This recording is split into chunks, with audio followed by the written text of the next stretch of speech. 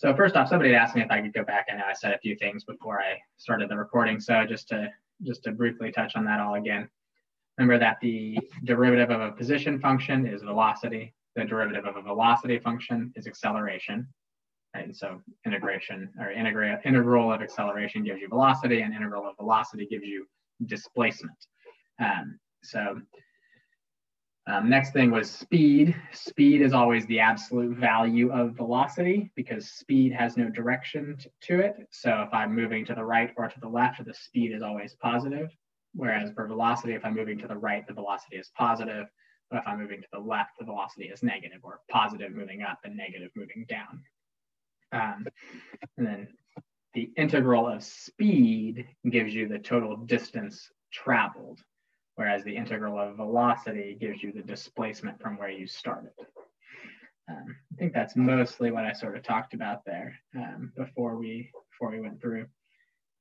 So let's start looking at this one. So we've got the velocity of a particle P, that's moving along the x-axis, so it's moving right and left potentially. Meters per hour, T is hours, and it gave us some values of the velocity for different T values. And it says that at the beginning, at time T equals 0, the particle is at the origin. So first off, given that this is a differentiable function, why must there be at least one time between 0.3 and 2.8 where the derivative of v, or the acceleration, is equal to 0? And so that's a mean value theorem for derivatives question.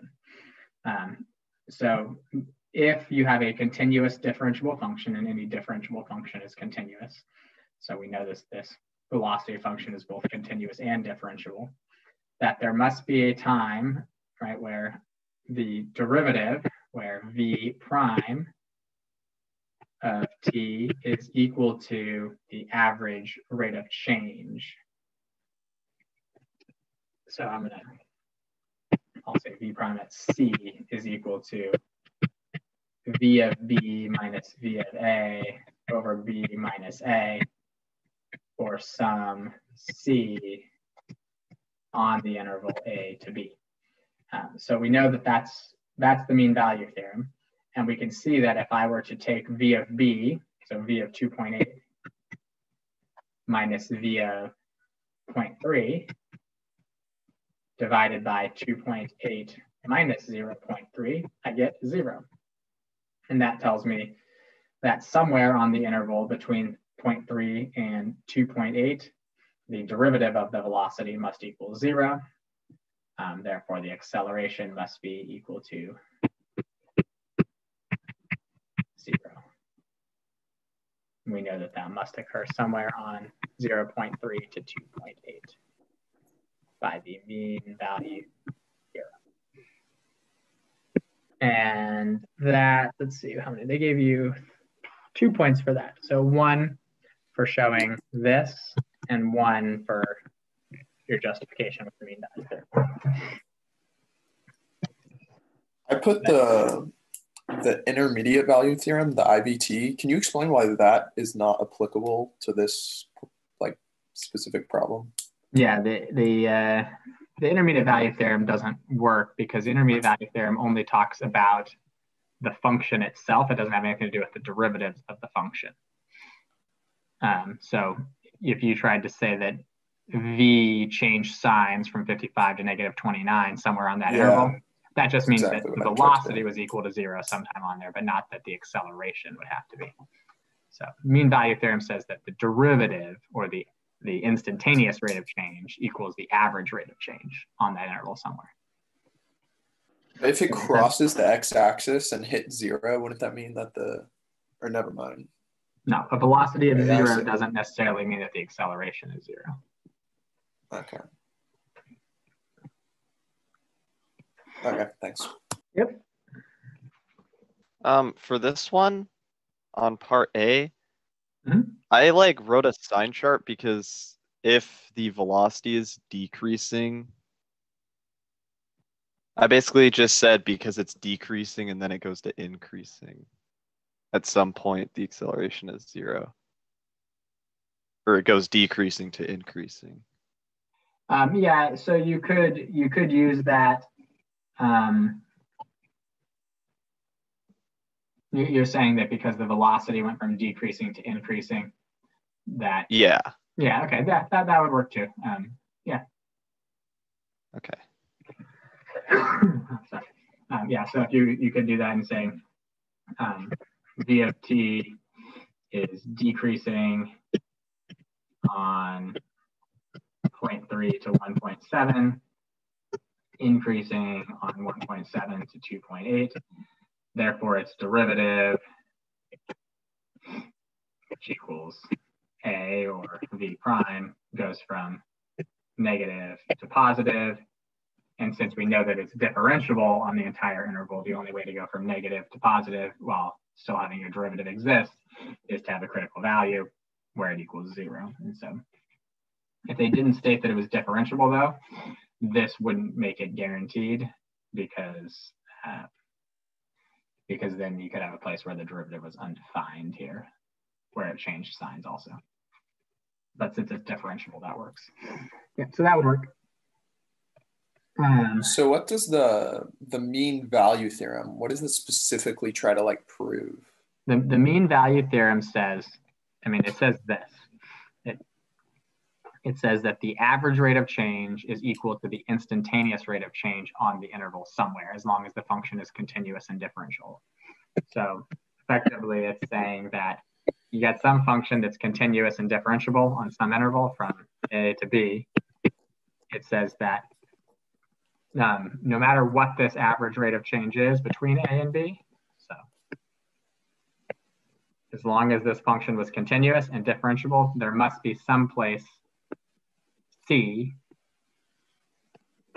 that is between A and B where the instantaneous rate of change, or the slope of the tangent line, is the same as the slope of the secant line, slope of the line that goes through those 2 points. There must be at least one place. So this one happens to have 2. Right? It looks like there's another one right about here. There's 2 places on that interval, but there's guaranteed, if the function is continuous and differentiable on the interval, to be at least one place where the average rate of change on the interval, or the slope between A and B, is equal to the instantaneous rate of change of the function. So the slope of the tangent line. Okay, thanks. Is that good? Everybody good there?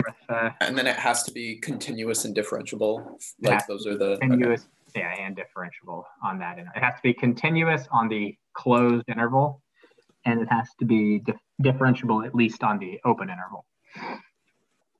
Okay. Yeah, and the guarantee is that it must.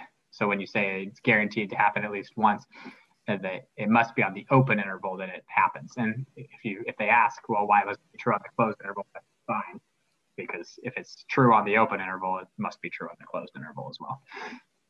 Because you're just adding an extra point there at the end. So, everybody good there or no?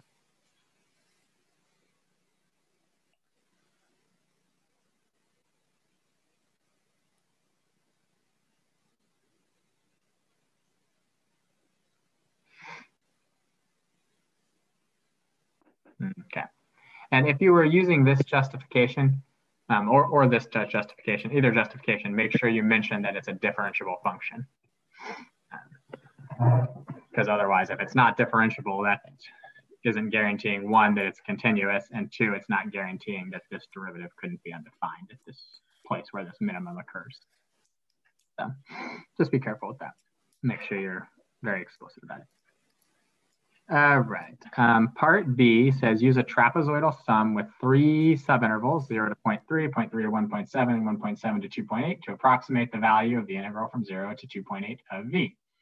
So since these subintervals, 0 to 0.3 and 0.3 to 1.7 and 1.7 to 2.8 are not equal subintervals, you can't just use the trapezoidal formula. You have to just go in and find the area of each trapezoid separately. So we'll say that this integral should approximately be equal to, using a trapezoidal sum, the height of the first trapezoid, which is 0.3, times the first base, 0, plus the second base, 55 divided by 2. That one happens to just be a triangle, but 1/2 base times height, same thing. And then the next one should have a length of 1 point or height of 1.4, 1.7 minus 0.3, 55 plus negative 29 over 2 as your two bases. And then your last one, 2.8 minus 1.7 ought to be 1.1. And once again, that one should be 55 minus 29 over 2 as well. And you just will put all of that nonsense together, all of that arithmetic. And I mean, you had a calculator, so that should have been pretty straightforward, but it should be either way. 40.75 is what that came out to be. Any questions there on part B? I feel like that part should have been pretty easy. And you just get 1 point for the final answer there.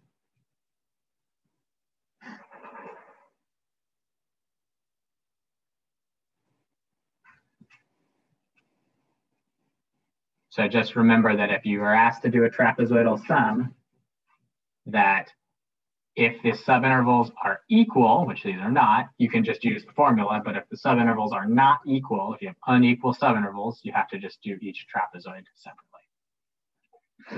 Okay. Sounds like everybody's good with that one. So part C says we've got a second particle also moving along the x-axis. We're given its velocity. This time we're given an actual function rather than a chart. And we want to first find the time interval during which the velocity of particle Q is at least 60. Okay? So in order to figure out when it's at least 60, so basically we're looking for when is V sub Q of T greater than or equal to 60. First thing we want to do is figure out when it equals 60, and then we can just do a sign chart to see when its velocity is more than that or less than that. And since you've got a graphing calculator for this one, for part C, we're just going to set V sub Q of T equal to 60 and graph that, and that gives you points of intersection of those two functions. Or you can subtract 60 and look for x-intercepts. If you want to do it that way, V sub Q of T minus 60 equals 0. Either way, you'll get the same T values of 1.866181 and 3.519174. Good? Everybody okay with that? You should be able to do that on your calculator pretty easily.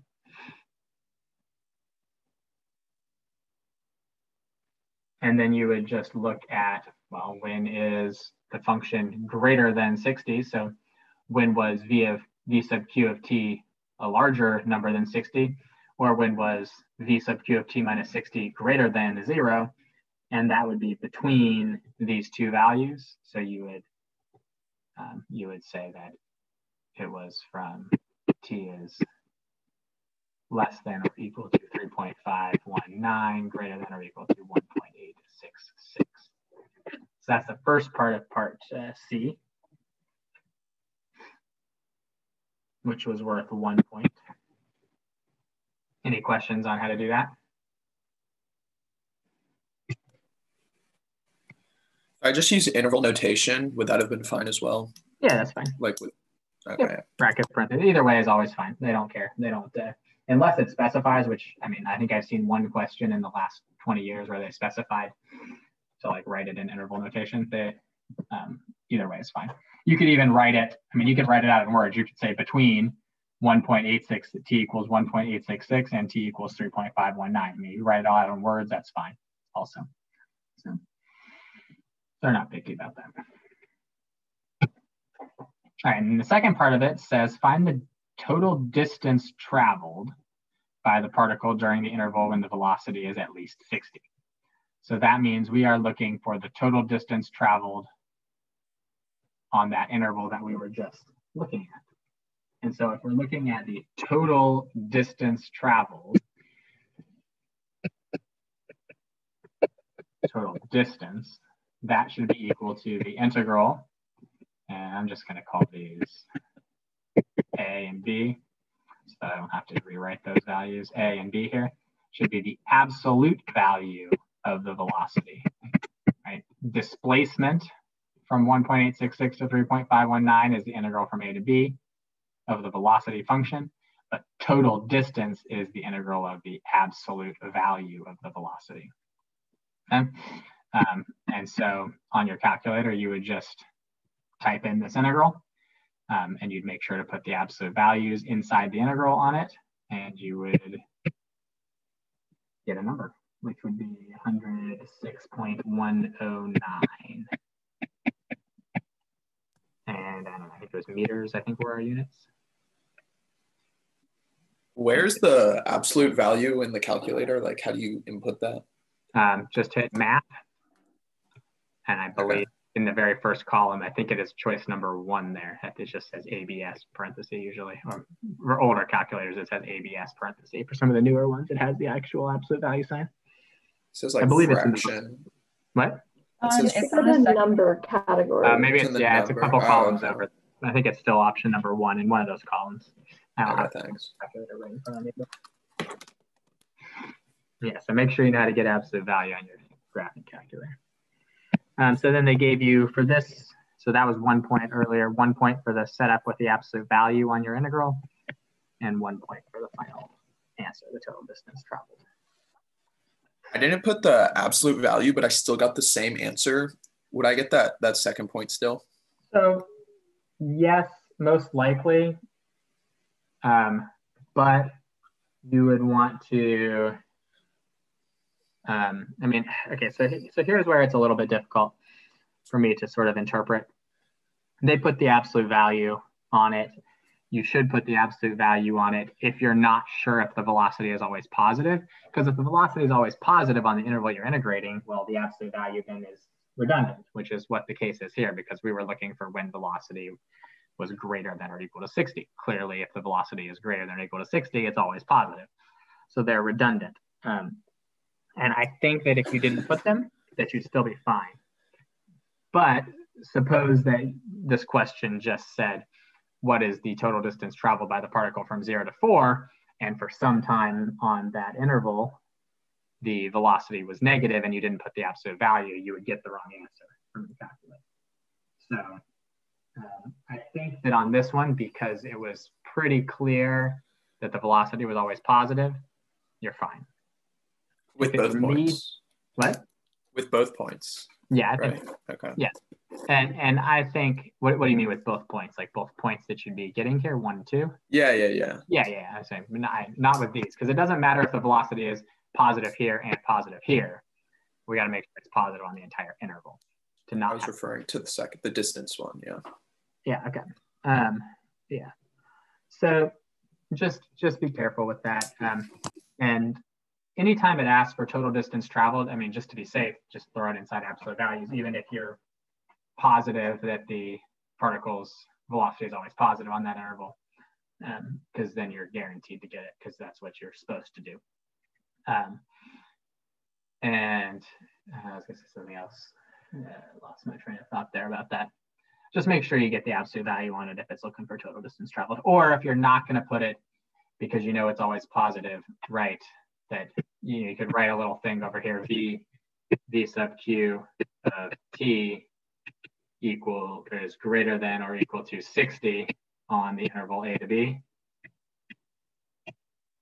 So absolute value of v sub q of t is just equal to v sub q of t. And then you just put it in as just the non-absolute value, but it's easier to just draw those two lines. So, good or no? Yeah, good. All right, so then we got part D here. Part D says at time t equals 0, particle Q, which is the particle from this fun little equation we got here, is at a position of x equals negative 90. And then using our result from part B and the function that we were given for v sub q in part C, approximate the distance between the particles at time 2.8.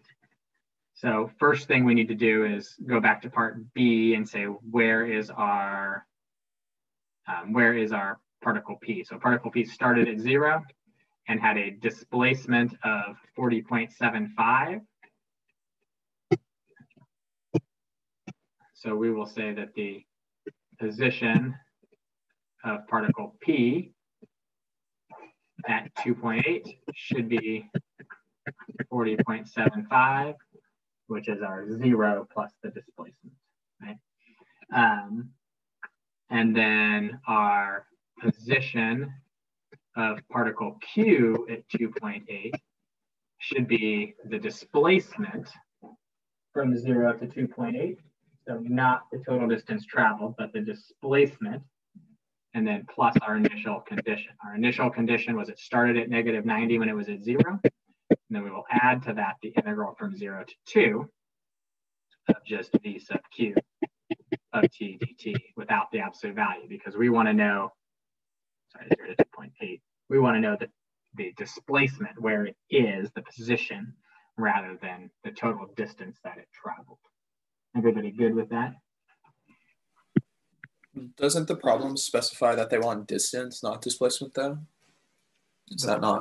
The problem says that they want the distance between the particles. Well, the distance between the particles is, you know, the position of Q minus the position of P. So in order to find the distance between them, you need the position. So you're finding, okay, I get it now. You're finding the position of each of them and then just find the difference to find the. I see.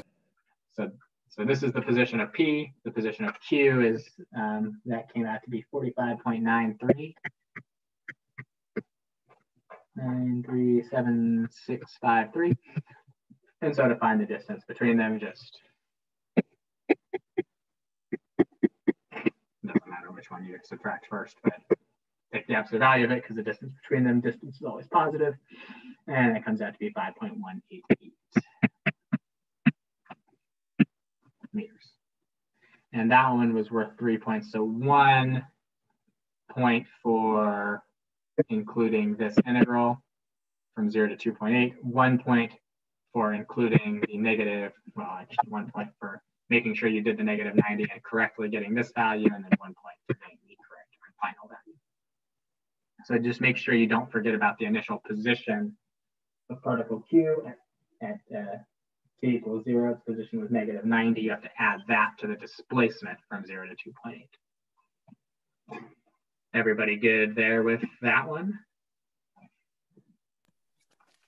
Yeah. Any questions there?